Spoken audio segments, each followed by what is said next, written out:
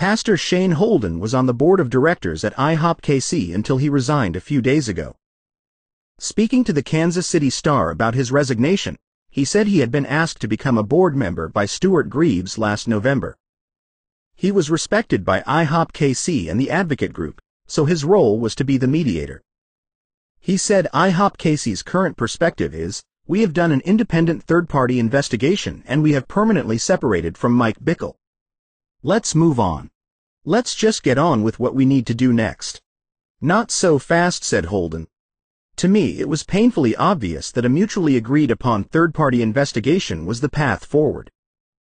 And I said that if we ever get to the point where it looks like that's going to be impossible, that's when I'll have to bow out."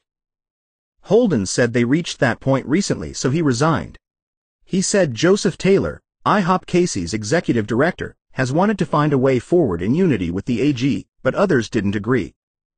"I understand the perspective that the board has," he said, "but for us not to do this was just too far. It just seemed like a simple way for us to put our hands in the hands of the Advocate Group and just show the larger body of Christ a step towards unity. This just didn't seem like a big ask to me.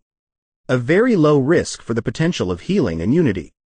The Advocate Group realized this day could come, so they found an attorney to investigate IHOP-KC." Holden said, "I did get to be a part of a conversation with her, and she was brilliant.